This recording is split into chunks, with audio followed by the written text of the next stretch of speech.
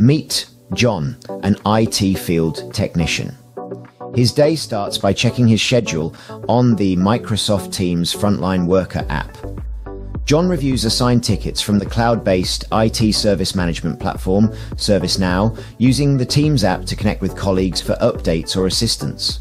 First stop, a bustling marketing agency. John uses Teams chat to connect with the user experiencing laptop issues, sharing screens remotely while troubleshooting the problem.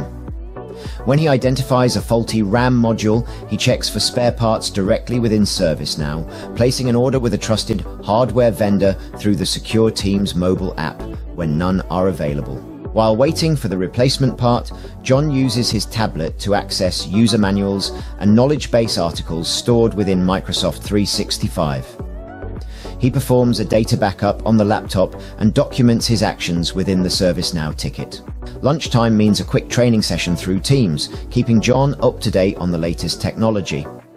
Then it's off to his second client visit, where he remotely troubleshoots a desktop boot-up problem.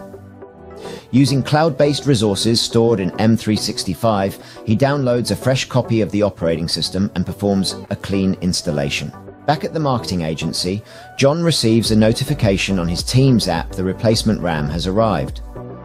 He installs the new module and checks with the user. He then sends a pre-built customer satisfaction survey through Teams to gather feedback.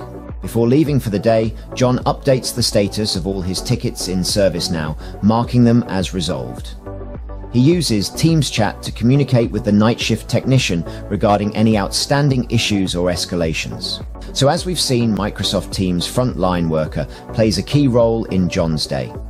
It provides mobile accessibility, seamless integration with ServiceNow, and real-time communication capabilities, making it an invaluable tool for John and other IT field technicians.